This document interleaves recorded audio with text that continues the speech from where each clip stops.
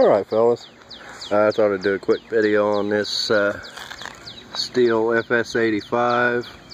This isn't mine, I'm working on it for a coworker, or worked on it, got it going. Hadn't been ran, it's a straight shaft. Hadn't been ran in, he said he thought 3 or 4 years. Primer bulb was disintegrated on it. I went and got a primer bulb for it and primed it up. It took a few pulls, but I got it going, and yeah, it's a really nice one. Wouldn't mind having it myself. So anyway, yeah, worked out pretty good.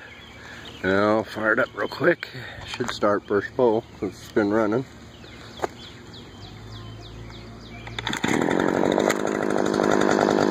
Turn it over.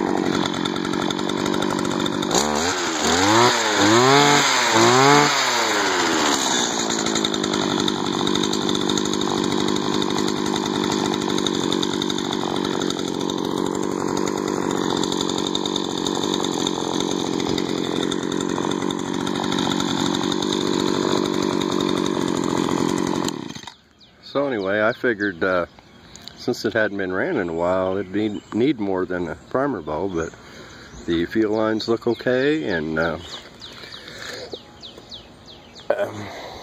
carburetor seems fine. Like I said, it took a few yanks, but like I said, it hadn't been started for a while, so yeah, I'm pretty pleased with this.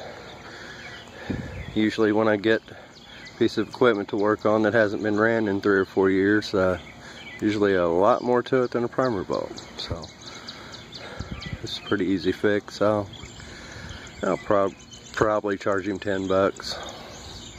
I think that's fair. So have a great weekend, and I'm taking tomorrow off. I usually have to work Saturdays, but so hopefully there'll be some yard sales with some equipment.